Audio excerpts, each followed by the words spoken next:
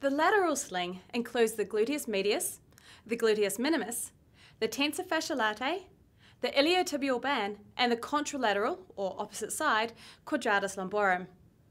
This sling is responsible for controlling lateral horizontal pelvic tilt.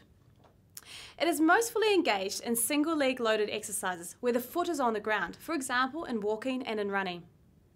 Weakness in this particular sling will present as dropping of the hips when standing on one leg, and an associated collapsing of the knees and the feet.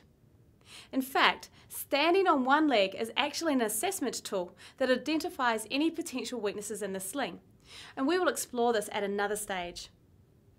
Since most people tend to spend most of their time moving in the sagittal plane, this frontal plane stability is often compromised and is a common area or sling that needs to be worked on. Building strength and coordination in this sling will help with correct hip placement and knee alignment for most exercises.